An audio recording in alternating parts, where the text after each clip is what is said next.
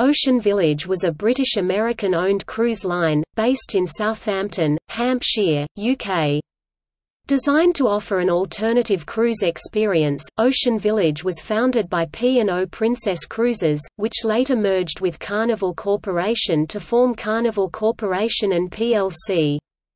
Ocean Village operated from 2003, until 2010 when the brand was discontinued, with the cruise ship Ocean Village transferring to P&O Cruises Australia.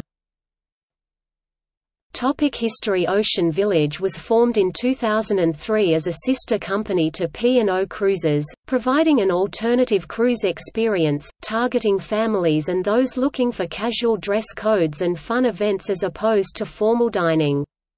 The target audience was 30 to 50 years old, and with the cruise concept of freedom and flexibility on board with regard to food, clothing, and entertainment.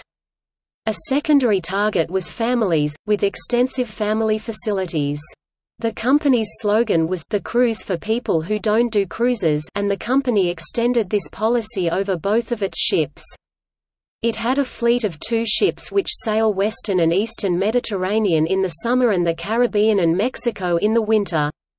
The company's first ship, Ocean Village, was transferred from P&O Cruises in 2003.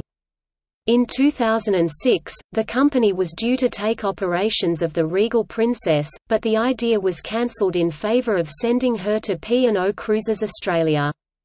Ocean Village 2 was then transferred from AIDA Cruises, Carnival plc's Germany-based brand with a similar ideology, to Ocean Village, in 2007.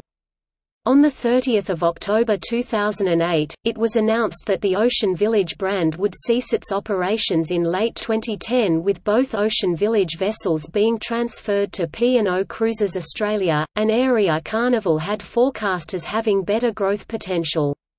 This sudden decision took many Ocean Village Cruises customer by surprise, but appears to have come as a result of the global financial meltdown which started mid-September 2008. Ocean Village 2 left the Ocean Village fleet in October 2009, becoming Pacific Jewel, while Ocean Village completed her final cruise in October 2010 and entered drydock for a refit as Pacific Pearl. Former fleet.